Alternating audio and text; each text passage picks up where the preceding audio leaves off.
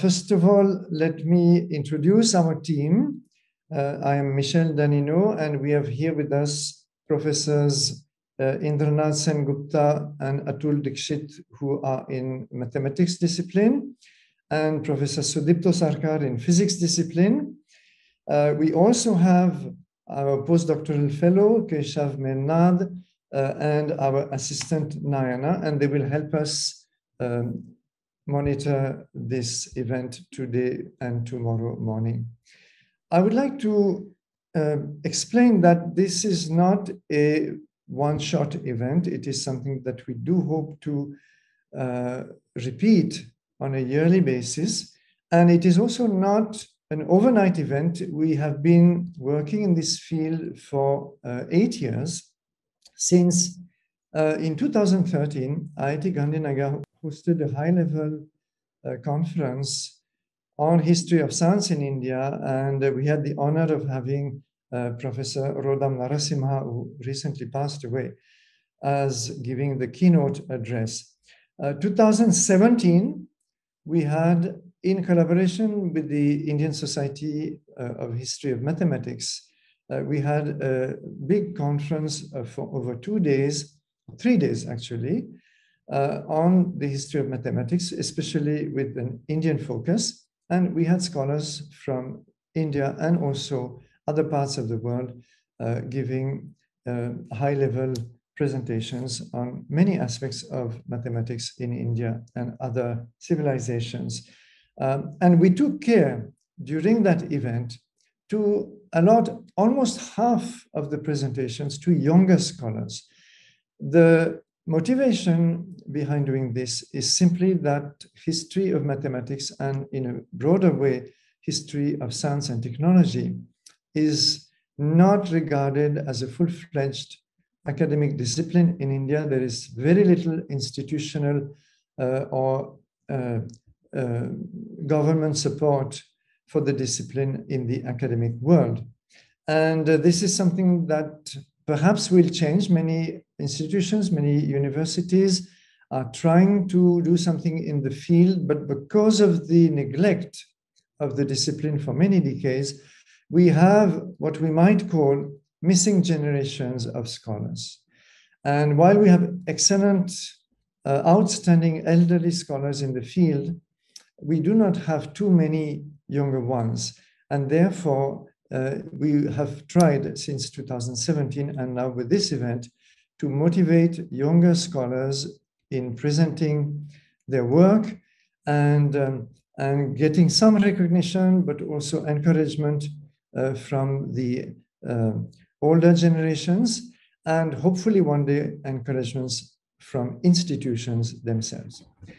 I will, before I invite Professor Amit Prashant to say more on the HoMI project, I would like to mention that a generous donor, Professor Satish Bhatnagar of University of Nevada, has announced rupees 5,000 for the best paper to be presented today and tomorrow in this event, an amount which our institute will match. And we will also add the same amount for a second prize in the paper presentation. We will rule out 2 of our speakers. I have already mentioned Keshav Melnad, who is a postdoctoral fellow in our project, and then Dr. K. Mahesh, who has been handling an external project of great importance for us, and he will explain what he's working on. They are on a different level altogether, and they will not be considered, therefore, for this prize. With these few words, may I invite, if he is with us, Professor Amit Prashant, to kindly say a few words on the HoMI project. Thank you, Michel. It is my pleasure to be part of this event, and welcome to all of you for joining this program and contributing with your work and with your thoughts and taking this whole effort forward. History of mathematics in India, this project, I think we discussed about 1.5 years back with Chris Gopalakrishnan. And he was so excited about this project and he's so passionate about this. that he wanted a big thrust to go in this to support and encourage activities which will bring out what has been done in India in the past in mathematics or allied areas, and publish that or bring out that, bring it to notice to the world in a scholarly way. That was the objective, in a way, you can say. So, of course, I think all these efforts are long term. It takes time. It takes effort to build a team which can do that. So far, the most of the effort has been on, you can say, looking into some of the old transcripts that are available, learning Sanskrit or learning certain ways of interpreting what was probably said in those documents that are available. But the objective of this project is a little bit more than that. So, of course, we need to interpret, we need to get the information out, or whatever we can understand from those manuscripts that are available. But also take that forward in terms of how we can use it in certain areas, how we can understand how useful those information were or are today. So all that brings out, you can say, a big project in hand. And that we have a very strong team, thanks to Michelle and Sudipta and Indranath Sengupta, my colleagues here at IIT Gandhinagar, who are doing a lot of effort in this direction. And also certain, I think, elite group, or you can say at least, you can say the expert group for me, I would say, who have been working in this area for a long time. And we are really grateful to them for joining hands with us and helping us with this project and taking this, you can say, whole effort forward. So, of course, it is only a beginning. And we would like many more colleagues to build this team and make it larger and make the whole effort much bigger.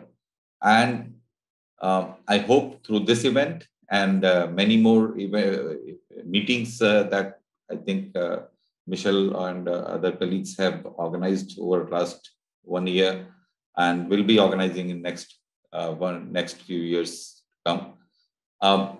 I hope this team will get bigger and bigger, and I would, on behalf of IIT Gandhinagar, I would invite all of you to look into how you can contribute, and we will be more than happy to have your association in this project or otherwise. So, with that brief on HoMI, I hope, Michelle, I could do justice to this whole effort, describing the effort, and please feel free to add. I hope this excitement that we have for this project, we are able to convey to you, and you also please convey your excitement to this project and join us. So with that, I'll stop, Michelle. Thanks. Thank you very much, Amit, for giving us this whole context of this important project. I would like to request Professor Indranath Sengupta, to say a few words on the event. Thank you so much, Michelle. Thank you, Amit. And very welcome to all of you in this Young Scholars Conference on the History of Mathematics, which you know is has been planned for today and tomorrow. So I'll just say a few things. So this is basically an effort to create a platform where some researchers, especially young researchers and who are active in this subject, to speak, to present their work. And we expect that senior researchers and scholars, you know, there are not many of them, but there are some very good scholars who have done some great work in revealing what is the mathematics research, what was the status of mathematics research several hundred years back, and they have critical analysis on those. So, and we expect that after the presentation of these young scholars, the senior researchers will be able to share their valuable comments and suggestions on this work, because we felt that that would be really, really enriching for all the young scholars. And you can see that the project is about history of mathematics in India, but the scope is somewhat broad. We just said history of mathematics. So, you know, this is a platform where we invite ideas, invite people to speak. And we expect that, as Michelle has already pointed out, that this is not going to be a one-time event. We hope that it would continue, okay? And this is the way where we will learn from each other. You would be able to share, we would be able to learn, and so on.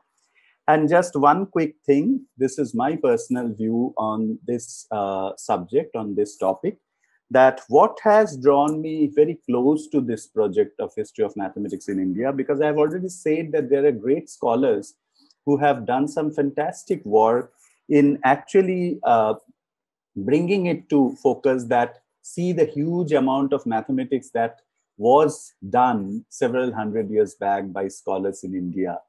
And now again, of course, this work has not stopped. It is still going on.